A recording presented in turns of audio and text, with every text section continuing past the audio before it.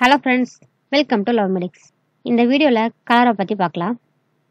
இதோட கண்டென்ட்ஸ் பார்த்தீங்கன்னா introduction, எபிடெமாலஜி, causes and Vibrio cholerae, risk factors, pathogenesis, symptoms and complication, cholera in children, diagnosis, treatment and discharge, prevention and vaccination, prognosis and differential diagnosis. காலரான்றது intestinal infection ஆகிறனால டயரியாவை cos பண்ணும். இந்த இன்ஃபெக்ஷனை cos பண்ணுறது யாருன்னு பார்த்தீங்கன்னா ஒரு bacteria. அந்த bacteria என்னது? அதான் Vibrio cholera. Vibrio காலரான்ற பாக்டீரியாவால் வரதுனால இந்த டிசீஸ்க்கு பேர் காலரா. டிசீஸோட பேர் காலரா அண்ட் இதை காஸ் பண்ணுற ஆர்கானிசம் பேர் விப்ரியோ காலரே. இதோட கேரக்டரிஸ்டிக் ஃபீச்சர்ஸ்லாம் பார்த்தீங்கன்னா டயரியா இருக்கும், வாமிட்டிங் இருக்கும், ஃப்ளூயிட் லெவலோ எலக்ட்ரோலைட் லெவலோ கம்மியாயிரும். அதனால என்ன ஆகும்? டீஹைட்ரேஷன் இருக்கும். எபிடெமாலஜி பார்த்தீங்கன்னா இது வந்து 80s தான் அதிகமாக இருந்துச்சு. அதுவும் பேண்டமிக்காக இப்போ கோவிட் இருக்குது பார்த்தீங்களா, அந்த மாதிரி பேண்டமிக்காக இருந்துச்சு. அது போக போக வேக்சினேஷன்லாம் கண்டுபிடிச்சி கம்மியாயிடுச்சு. அண்ட் இது வந்து டெவலப்டு கண்ட்ரீஸில் வந்து கம்மியாக இருக்கும். இதோட காசஸ் பார்த்தீங்கன்னா விப்ரியோ காலரா தான். அது எது மூலமாக ஸ்ப்ரெட் ஆகுது அப்படின்னு பார்த்தீங்கன்னா கண்டாமினேட்டட் ஃபுட் இருக்குது பார்த்தீங்களா, ஃபுட் வழியாக ஸ்ப்ரெட் ஆகலாம், ஏன்னா வாட்டர் வழியாக ஸ்ப்ரெட் ஆகலாம். போர் ஹைஜீனிக்காக இருந்தாலும் ஸ்ப்ரெட் ஆகும். அண்ட் ஃபுட் வந்து ரா ஃபுட்டாக குக் பண்ணாமல் அப்படியே சாப்பிட்டாலும் இது மாதிரி ஸ்ப்ரெட் ஆகும். அது வாட்டர் மூலமாக ஸ்ப்ரெட் ஆக. இதோட ரிஸ்க் ஃபேக்டர்ஸ் பார்த்திங்கன்னா எல்லாருக்குமே வரும். ஆனால் மோஸ்ட்டாக பார்த்திங்கன்னா சில்ட்ரன்ஸுக்கும் அண்ட் வயசானவங்களுக்கும் தான் வரும். அண்ட் இது மேலுக்கு ஃபீமேலுக்கு ரெண்டு பேருக்குமே ஈக்குவலாக தான் இருக்கும். ஒருத்தருக்கு அதிகமாக ஒருத்தருக்கு கம்மியாக இருக்காது. அண்ட் வந்து இம்யூனிட்டி லெவல் ரொம்ப கம்மியாக இருக்கவங்களுக்கு இது காமனாக வரும். அண்ட் கேஸ்ட்ரிக் ஆசிட் லெவல் வந்து கம்மியாக இருக்கவங்களுக்கு காலரா ஆகிறதுக்கு நிறைய சான்ஸ் இருக்குது. ஏன்னா ஒருவேளை பாக்டீரியா வந்து நம்ம வயிற்றுக்குள்ளே போயிடுச்சு அப்படின்னா கேஸ்ட்ரிக் ஆசிட் இருக்குல்ல, அதுவே அதை வந்து கில் பண்ணிடும். ஒருவேளை வந்து கேஸ்ட்ரிக் ஆசிட் லெவல் வந்து ரொம்ப கம்மியாக இருந்துச்சு அப்படின்னு பார்த்தீங்கன்னா அந்த பீப்புளுக்கு காலரா ஆகிறதுக்கு நிறைய சான்ஸ் இருக்குது. அண்ட் பிளட் குரூப் இருக்குது பார்த்தீங்களா, அவங்களுக்கு தான் அதிகமாக காலரா ஆகிறதுக்கான சான்ஸ் இருக்குது. ஏபி பிளட் குரூப் இருக்கவங்களுக்கு ரொம்ப ரேர் தான், அவங்களுக்கு கொஞ்சம் கம்மி தான் அதோட ரிஸ்க் ஃபேக்டர்ஸ். இப்போது விப்ரியோ காலராவை பற்றி பார்க்க போகிறோம். இது வந்து ஒரு கிராம் நெகட்டிவ் ஆர்கன், மூவ் பண்ணுற ஆர்கன், ஓகேவா? அதாவது மொட்டைல் மூவ் பண்ணும். இது வந்து ஏரோபிக் கண்டிஷனில் தான் இருக்கும், அதாவது ஆக்சிஜன் இருக்கிறதுல தான் இருக்கும். அண்ட் இதை ஸ்மியர் பண்ணி பார்க்கும்போது தண்ணியில் மீன் போகும் பார்த்தீங்களா, அந்த மாதிரி இருக்க மாதிரி இருக்கும். இது வந்து வாட்டரில் நிறைய மல்டிப்ளை ஆகிட்டே இருக்கும். அதுவும் ஃப்ரெஷ் வாட்டரில் 2 வாரம் வரைக்கும் இருக்கும்.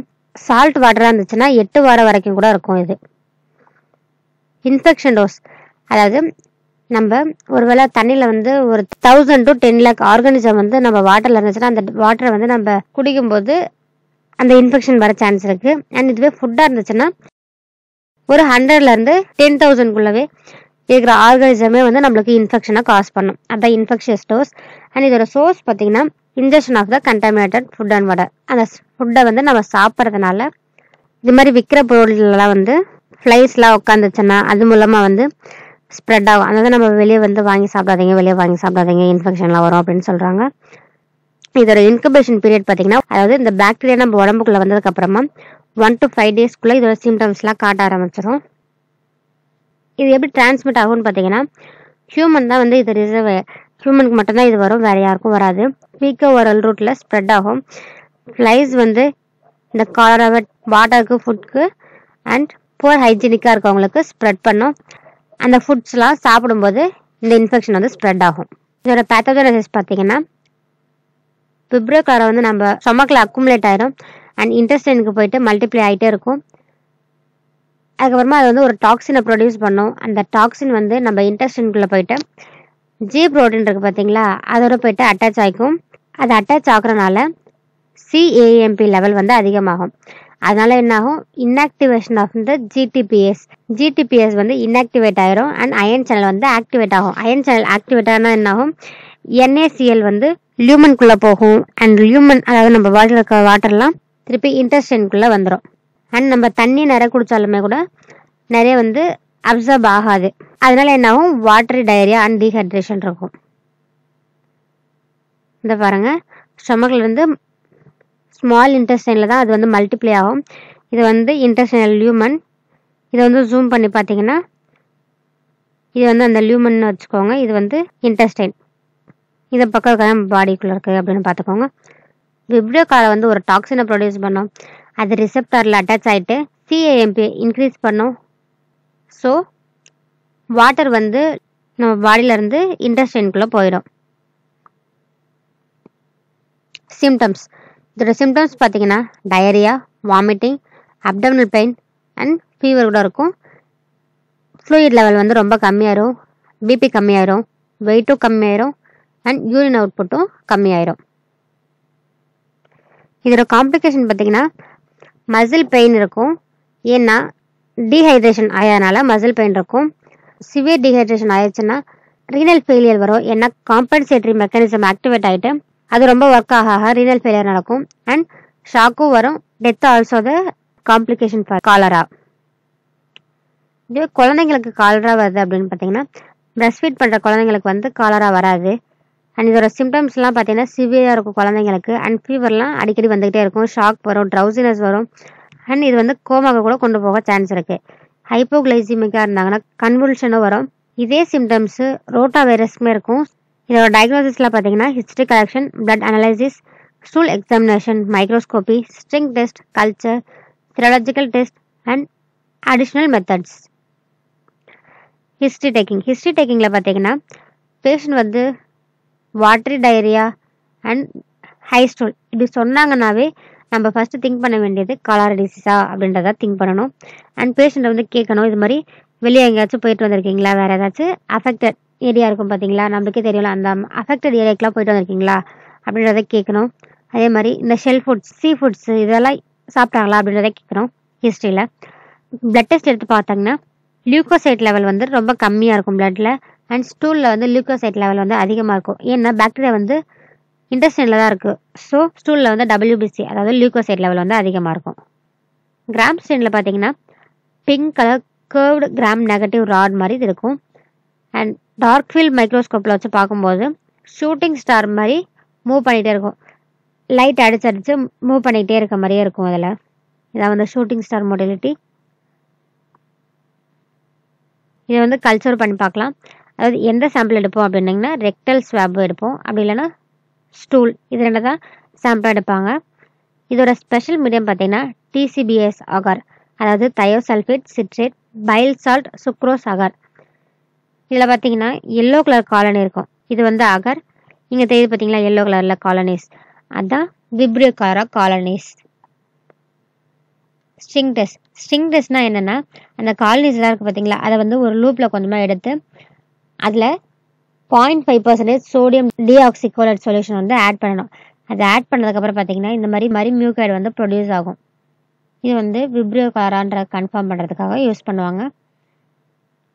அண்ட் இதோட சிரலாஜிக்கல் டெஸ்ட் பார்த்தீங்கன்னா இப்போ ஒரு பேஷண்ட் வந்து அஃபெக்ட் ஆகி வராங்கன்னா எந்த ஏரியாலேருந்து இது இருக்குது, நிறைய பேருக்கு வந்து அது ஸ்ப்ரெட் ஆகுமா அப்படின்றத பார்க்கறதுக்காக இந்த சிரலாஜிக்கல் டெஸ்ட் எடுப்பாங்க. அண்ட் அடிஷ்னல் மெத்தட் பார்த்தீங்கன்னா PCR பண்ணி பார்ப்பாங்க.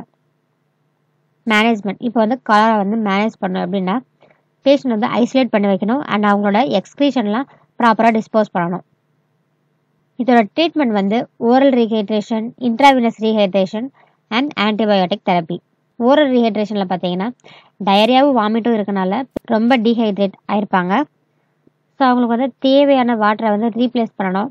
எது வரைக்கும்னா டயரியா வந்து ஸ்டாப் ஆகிற வரைக்கும் நம்ம ஃப்ளூயிடை கண்டினியூ பண்ணிகிட்டே இருக்கணும். இதில் வந்து 2 டைப்ஸ் ஆஃப் ரீஹைட்ரேஷன் இருக்குது. ஒன்று வந்து ஓரல் ரீஹைட்ரேஷன், இன்னொன்று இன்ட்ராவினஸ் ரீஹைட்ரேஷன். ஓரல்னால் நம்ம வந்து ஓஆர்எஸ் கொடுத்து மெயின்டைன் பண்ணிக்கலாம். இன்ட்ராவினஸ்னது ரொம்ப சிவியராக இருக்குது, அதுக்கப்புறம் வந்து அந்த பேஷண்ட்டால் வந்து ஓரலாக எடுத்துக்க முடியல அப்படின்றப்போ இன்ட்ராவினஸ் ரீஹைட்ரேஷன் தெரப்பி கொடுப்பாங்க. ரீஹைட்ரேஷன்லேயே 2 ஃபேஸ் இருக்குது. ஒன்று வந்து rehydration face, another one is maintenance face. அதாவது ரீஹைட்ரேஷன் ஃபேஸில் வந்து நம்ம பாடியிலேருந்து வெளியே போன வாட்டர் லெவலெல்லாம் திருப்பி ரீஸ்டோர் பண்ணுவாங்க. அது வந்து ரீஹைட்ரேஷன் ஃபேஸ். சிவியராக இருக்க பேஷண்ட்டுக்கு வந்து IV ஃப்ளூயிட்ஸ் ப்ரிஃபர் பண்ணுவாங்க. ஆரல் அதில் வந்து 50 to 100 ml/kg/hour பார்ப்பாங்க. அண்ட் மாடரேட்டாக இருந்துச்சுன்னா கொஞ்சம் ஓகேவா இருக்குது அப்படின்னா ORS சொல்யூஷனை கொடுத்து மெயின்டைன் பண்ணிடுவாங்க. இதுவே மெயின்டெனன்ஸ் ஃபேஸாக இருந்துச்சு அப்படின்னு சொன்னீங்கன்னா ரீஹைட்ரேஷன் ஃபேஸுன்றது வந்து ஃப்ளூயிடை வந்து கம்மி ஆனதை வந்து நம்ம திருப்பி ஏற்ற போகிறோம். அண்ட் மெயின்டெனன்ஸ் ஃபேஸ் அப்படின்றது இப்போ வந்து பாடியில் வந்து நார்மல் ஹைட்ரேஷன் ஸ்டேட்டஸ் வந்து மெயின்டைன் ஆகிட்டு இருக்கு, அதை அப்படியே மெயின்டைன் பண்ணிகிட்டே இருக்கணும். எவ்வளோ யூரின் அவுட்புட் இருக்கோ அதுக்கேற்ற மாதிரி ORS சொல்யூஷன் கொடுத்து நம்ம பாடியில் இருக்க வாட்டர் லெவலை மெயின்டைன் பண்ணணும். இதுக்கு ஆன்டிபயோட்டிக் தெரப்பி பார்த்தீங்கன்னா டெட்ராசைக்ளின் 500 mg 6 மணி நேரத்துக்கு ஒரு தடவை 5 நாளைக்கு கொடுக்கணும். டாக்ஸைக்ளின் பார்த்தீங்கன்னா 300 ஆர் சிப்ளாஃப்ளாக்சின் 1 கிராம் வந்து அடல்ட் கொடுப்பாங்க, சிங்கிள் டோஸ் கொடுப்பாங்க. அண்ட் குளோர்ஃபெனரமைன் அண்ட் ஃப்ளூரோசோலிடம் இது வந்து மற்ற ட்ரக்ஸ். இது ரெண்டும் இல்லைன்னா இந்த ட்ரக்ஸ் ப்ரிஃபர் பண்ணலாம். இந்த ட்ரக்ஸ் கொடுக்கலாம், அப்படி இல்லைன்னா இதை ப்ரிஃபர் பண்ணலாம். இந்த ஆன்டிபயோட்டிக் தெரப்பி எது கொடுக்குறாங்கன்னா விப்ரியோ கலரை வந்து எக்ஸ்க்ரீட் ஆகிறத கம்மி பண்ணுறதுக்காகவும், இந்த டைரியாவோட டியூரேஷனை கம்மி பண்ணுறதுக்காகவும், ஃப்ளூயிட் லாஸை கம்மி பண்ணுறதுக்காகவும் ஆன்டிபயோட்டிக் தெரப்பி கொடுப்பாங்க. இது வந்து மோஸ்ட்டாக வந்து மாடரேட்க்கும் சிவியர் பேஸ்க்கு கண்டிப்பாக கொடுத்தே ஆகணும். இப்போது ஒரு பேஷண்ட் வந்து காலரா இருக்குன்னு சொல்லி ஹாஸ்பிட்டல் அட்மிட் பண்ணியாச்சு, அவங்கள டிஸ்சார்ஜ் பண்ணணும். அப்போ டிஸ்சார்ஜ் பண்ணுறப்போ என்னென்ன பார்ப்போம் அப்படின்னு பார்த்தீங்கன்னா 3 க்ரைட்டீரியா இருக்குது. அது என்னென்னா oral intake, urine volume and stool volume இதெல்லாம் பார்க்கணும். ஓரல் இன்டேக் வந்து greater than R equal to 100 ml/h இருக்கணும். அண்ட் யூரின் வால்யூம் வந்து greater than R equal to 40 ml/h இருக்கணும். ஸ்டூல் வால்யூம் வந்து less than R equal to 400 ml/h இருக்கணும். அப்படி இருந்தால் தான் டிஸ்சார்ஜ் பண்ணுவாங்க. இதோட ப்ரிவென்ஷன் பார்த்தீங்கன்னா நம்ம ஹெல்த்தை மெயின்டைன் பண்ணுறதுக்காகவும் ஹைஜீனிக்காக இருக்கிறதுக்காகவும் எஜுகேட் பண்ணணும். சுடு தண்ணி வச்சு அதை காய வச்சு அதுக்கப்புறம் தான் குடிக்கணும். அந்த மாதிரி ஹாட் வாட்டர் தான் குடிக்கணும். அண்ட் அடிக்கடி கை கழுவிட்டே இருக்கணும். ஃப்ரீக்வெண்ட் ஹேண்ட் வாஷ் பண்ணிகிட்டே இருக்கணும். ஃபுட்ஸ்லாம் நல்லா வந்து குக் பண்ணணும். நம்ம வீட்டில் யாருக்காச்சும் இருக்குது அப்படின்றப்போ நம்மளுக்கும் வரும் அப்படின்ற மாதிரி உங்களுக்கு தெரிஞ்சிச்சுன்னா ஆன்டிபயோட்டிக் ப்ரொஃபைலாக்சிஸ் எடுத்துக்கலாம். அண்ட் வேக்சினேஷன் வந்து நம்ம இப்போ வெளியே எங்கேயாவது ட்ராவல் பண்ண போயே ஆகணும் அப்படின்றப்போ இந்த வேக்சினேஷன் எடுத்துக்கலாம். வேக்சினேஷன் வந்து பேரண்டல் வேக்சின் ட்ராவலர்ஸ்க்கு யூஸ் பண்ணுவாங்க. Guild vaccine pregnant and lactating விமனுக்கு use பண்ணுவாங்க. லைவ் அட்டனுவேட்டட் வேக்சின் வந்து சில்ட்ரன்ஸ் 2 வயசுக்கு கம்மியாக இருக்கவங்களுக்கு யூஸ் பண்ணுவாங்க. இதோட ப்ரோக்னோசிஸ் பார்த்தீங்கன்னா ப்ராப்பர் ட்ரீட்மெண்ட் கொடுத்தாங்கன்னா அவங்க வந்து நல்லா இம்ப்ரூவ் ஆயிடுவாங்க. அதுவும் இதோட சிவியாரிட்டி வச்சு தான் இதை வந்து ப்ரோக்னோசிஸ் சொல்ல முடியும். ரொம்ப சிவியராக இருந்துச்சுன்னா ப்ரோக்னோசிஸ் கொஞ்சம் கம்மி தான். அண்ட் ஒருவேளை வந்து இந்த பேஷண்ட்டுக்கு வந்து ஒன்றும் ஆகாது, இதெல்லாம் சரியாயிடும் நம்ம விட்டுட்டோன்னா ஒருவேளை இதுக்கு வந்து டெத்தை கூட காஸ் பண்ணலாம். So that leads to death. Differential diagnosis. காலராவோட differential diagnosis பார்த்தீங்கன்னா என்ட்ரோடாக்சிஜெனிக் E coli, bacterial food poisoning, viral கேஸ்ட்ரோஎன்ட்ரைட்டிஸ். Cholera overview. இது வந்து இன்டெஸ்டைன் இன்ஃபெக்ஷனால வர டயரியா. அது எந்த ஆர்கானிசம் காஸ் பண்ண அப்படின்னு பார்த்தீங்கன்னா விப்ரியோ கலரா. இதோட காசஸ் விப்ரியோ கலரா, contaminated food and water, poor hygiene, eating raw foods, uncooked shellfish. இதோட பேத்தோஜெனசிஸ் பார்த்தீங்கன்னா விப்ரியோ கலரா நம்ம இன்டெஸ்டைன் வந்ததுக்கப்புறம் மல்டிப்ளை ஆகிட்டு ஒரு டாக்ஸினை ப்ரொடியூஸ் பண்ணோம். அது இன்டெஸ்டைனுக்குள்ளே போயிட்டு இன்டெஸ்டைன் வாலில் அட்டாச் ஆகிட்டு நம்ம பாடியில் இருக்க ஃப்ளூயிட்ஸ் லெவலெல்லாம் இன்டெஸ்டைனுக்குள்ளே கொண்டு வந்துடும். ஸோ வாட்டரி ஸ்டூல் இருக்கும். இதோட சிம்டம்ஸ் பார்த்தீங்கன்னா diarrhoea, vomiting, abdominal pain, fever and dehydration. இதோட diagnosis history collection, blood analysis, blood test பண்ணுவாங்க, ஸ்டூல் எக்ஸாமினேஷன் பண்ணுவாங்க, microscopic, string test, culture test, சிரலாஜிக்கல் test, additional methods. இதுக்கு ட்ரீட்மெண்ட் பார்த்தீங்கன்னா ஓரல் ரீஹைட்ரேஷன், வாய் வழியாக rehydrate பண்ணுறது, ஐவி ரீஹைட்ரேஷனாக பெயின் மூலமாக rehydration பண்ணுறது, antibiotic தெரப்பின்றது இன்ஃபெக்ஷன்லாம் போகிறதுக்காக கொடுக்கறது. Question time. காலராவை காஸ் பண்ணுறது எது? Vibrio cholera. இதோட சிம்டம்ஸ்லாம் என்னென்ன? Diarrhoea, vomiting, abdominal pain, mild fever and severe dehydration. காலராக்கு special medium என்ன? TCBSR, thiosulfate, citrate, bile salt, sucrose agar. Treatment for cholera is oral rehydration, intravenous rehydration and antibiotic therapy. Thank you.